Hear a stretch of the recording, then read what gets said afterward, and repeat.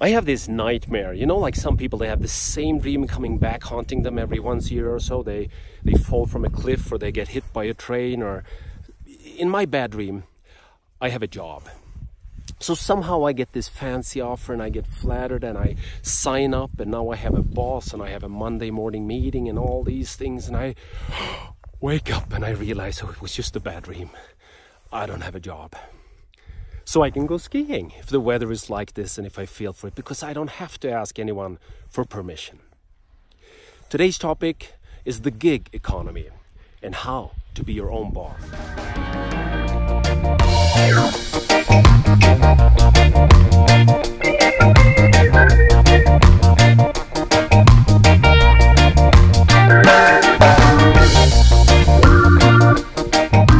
Yeah, the sun is not always shining and I'm not always skiing, and I don't get paid to ski, unfortunately. But just because I don't have a job doesn't mean that I don't have work to do. Today I'm in London, one of these cities where the number of self-employed has actually outgrown the public sector. And while traditional office buildings are on a decline, we can see that co-working spaces where entrepreneurs and freelancers and people in startups meet to collaborate are on the rise. A job is only a what. What do I do? And more importantly, what do I do to get paid? My answer to that is that I'm a speaker. I stand in front of people and I talk to bring food for thought, to challenge them and inspire them. That's what I do for money. But as you know, you need to start from the opposite direction. You need to start with a why. If you're not familiar with this, check out the link down below and listen to Simon Sinek in his world-famous speech about how to start with why and why that is important to you. Or read his book. My why is to help people embrace change. And then how I do that and what I get paid to do have changed many times throughout my life and career, and will continue to change, just like any other job. Maybe I can meet more people like you now here, online. And then I don't need to travel as much anymore, and maybe in the future I will be referred to as a YouTuber rather than a speaker. Who knows? The big thing is that this drama of changes to your job will be less scary if you focus on your why rather than the what. So this is what I tell young people or parents when they ask about young people. Yeah, you need to be good. It's crucial. Competition is fierce. But the only way to be good and become good is to do something that you love. So that's the most important thing you need to do. You need to find something you feel passionate about, to find your why. Think of this the next time you meet someone new. Don't ask them what they do, ask them why. Why do you work? Watch out though, this is a very provocative, very challenging question. What do you mean why I work? I have rent, I have bills to pay. And yes, we all have bills to pay. We know all there is to know about our human needs from the work of Abraham Maslow. You remember the hierarchy of needs. Down here on the bottom you have the essentials like food, water, shelter, education, healthcare. You can translate all of those to money. But as you know, money is not enough. You want more, so you will climb and climb, and then on top is meaning.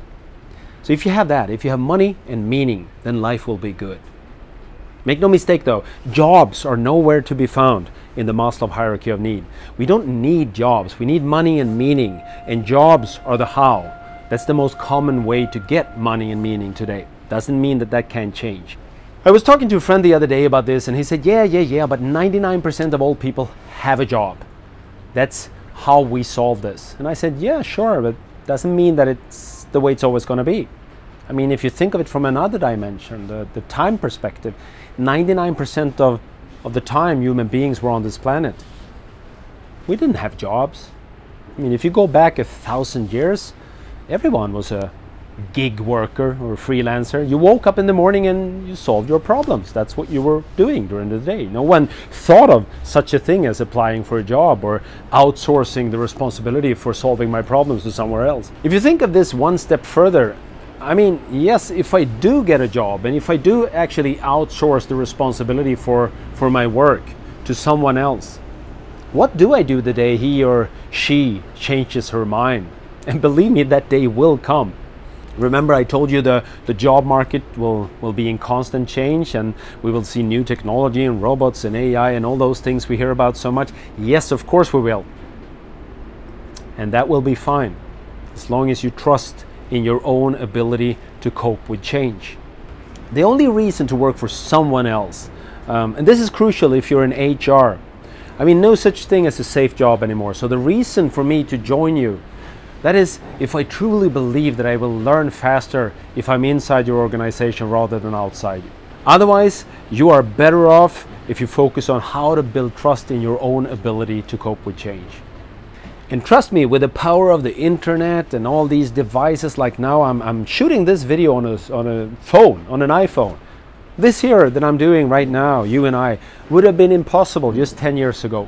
Not only to shoot the video, but to distribute it, to reach you.